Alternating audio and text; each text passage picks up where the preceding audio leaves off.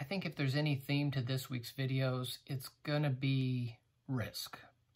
I'm gonna try to do 2 videos this week. They're both gonna be a little on the risky side. And it's not like I'm gonna jump off a cliff or anything. It's not like bungee jumping or skydiving type of risk. Today's video is gonna be a tutorial, and if past experience on this channel is any indicator, tutorials don't usually do very well. And believe me, I'm not naive enough to think that I've got this great following. We're still building the channel. But if I get 500 views on one video, the tutorial videos usually get like 3. So they're not super popular. But I want to do this one because last week I talked to Mark Sela on the phone for quite a while, and he brought up this subject, and it was a subject that I've wanted to do on this channel ever since I started it, and it kind of re-brought it up in my mind to think maybe I should, take a chance, take that risk, and make a video on equivalent exposures.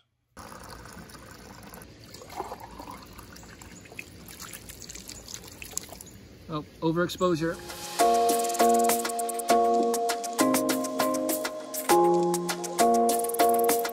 Now, one of the reasons I think doing a tutorial video is a little bit risky is because it's not easy to do.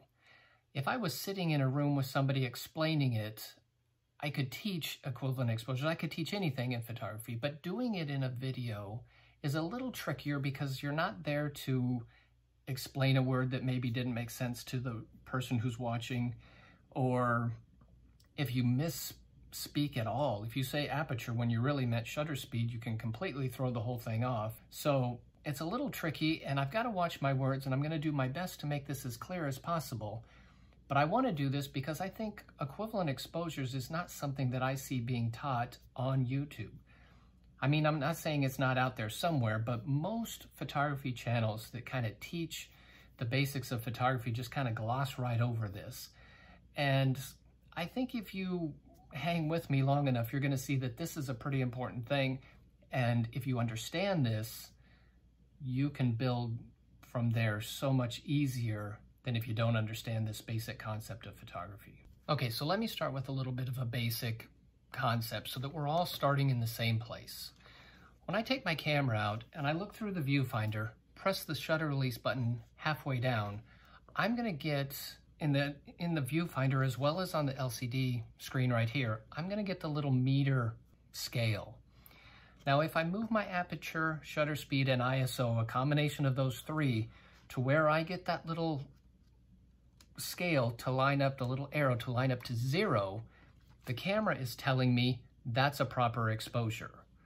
Okay, so that's kind of our main initial, the meter telling us this is a proper exposure, whatever that happens to be under the lighting conditions that we are. Now, one of the best ways that I know to illustrate equivalent exposures is with glasses of water and filling them up. So let's go outside, I'll show you what I mean. One thing I want to explain before I get into my water illustration is I want to kind of lay out what equivalent exposures are. The formula for equivalent exposure goes like this, and I'll explain it as I go. E equals I times T. Now, E stands for the exposure. Sorry if my table's wobbling. I stands for intensity, and T stands for time. Now, the exposure is what we'll consider to be a good exposure. What our meter tells us is the proper exposure. Intensity is controlled by the f-stop or aperture.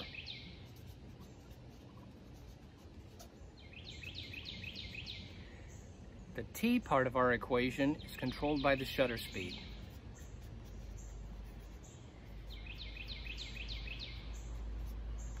Okay, so E equals I times T, exposure equals intensity times time, intensity controlled by our aperture or our f-stop, and time is controlled by the shutter speed.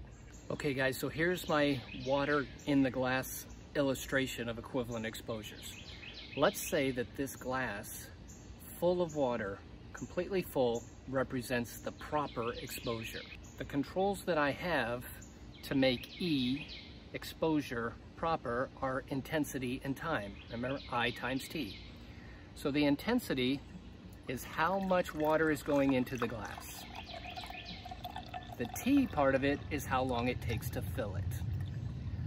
So a small stream of water is the intensity, and here the time, however many seconds it's going to take me to get to the top of this. And I stop. Full glass of water, that's my proper exposure. Now over here, if I pour much faster, I've got more intensity, but it'll take me less time.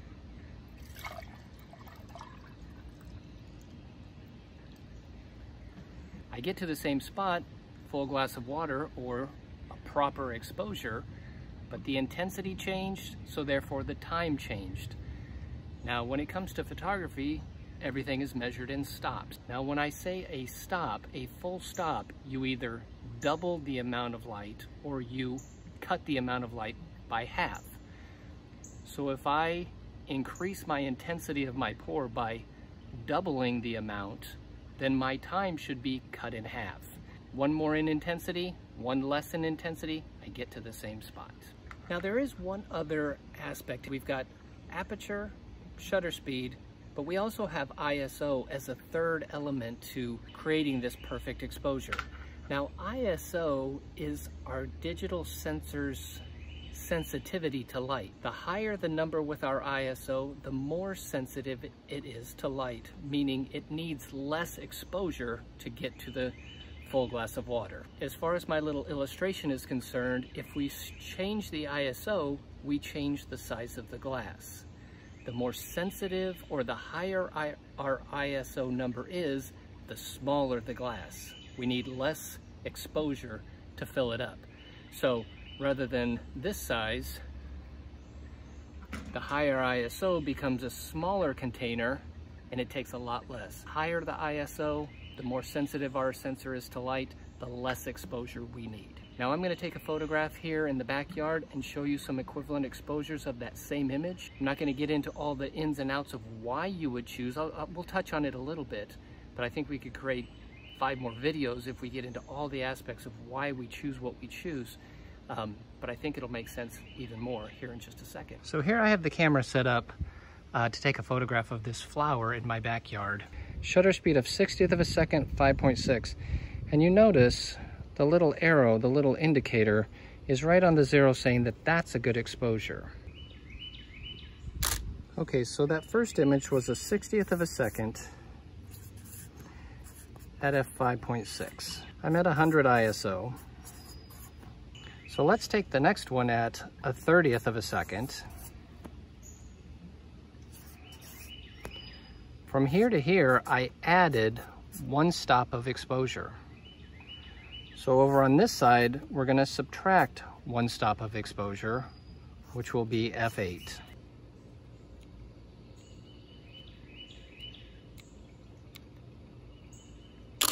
Okay, and then for a third shot, let's add 2 stops of exposure, which would be 1/15 to 1/8 of a second. And this time, we're gonna subtract 2 over here to compensate for the 2 we added over there. That would be f11 to f16. So we'll take a third shot at 1/8 of a second at f16, and all of these should be equivalent exposures.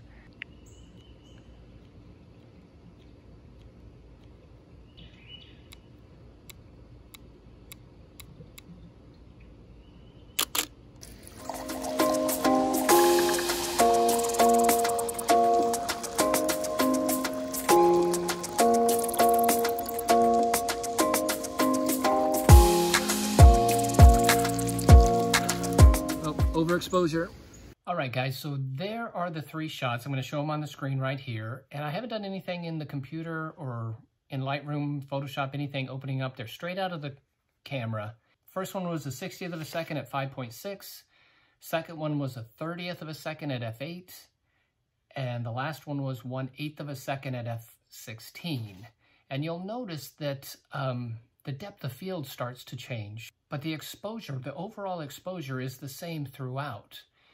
So that leads us to another whole bag of worms is, why would I choose one of those exposures over another one if I get the same result? Well, like I said, depth of field starts to change when we change our aperture. Shutter speed controls time, so the time element of our exposure is going to control motion. If we're photographing sports, we want to stop that motion, or, if we're showing a dancer eloquently dancing across the stage, maybe we want a little bit of blur. So we're going to create those effects based on the time or the depth of field with our aperture, and that's going to determine which one of these exposures we choose. But the point of this video is to show equivalent exposures, and if you understand those equivalent exposures, you can start making better educated decisions as to which one of those exposures you want to choose to achieve the effect that you want to achieve in your photographs. So I hope that helped.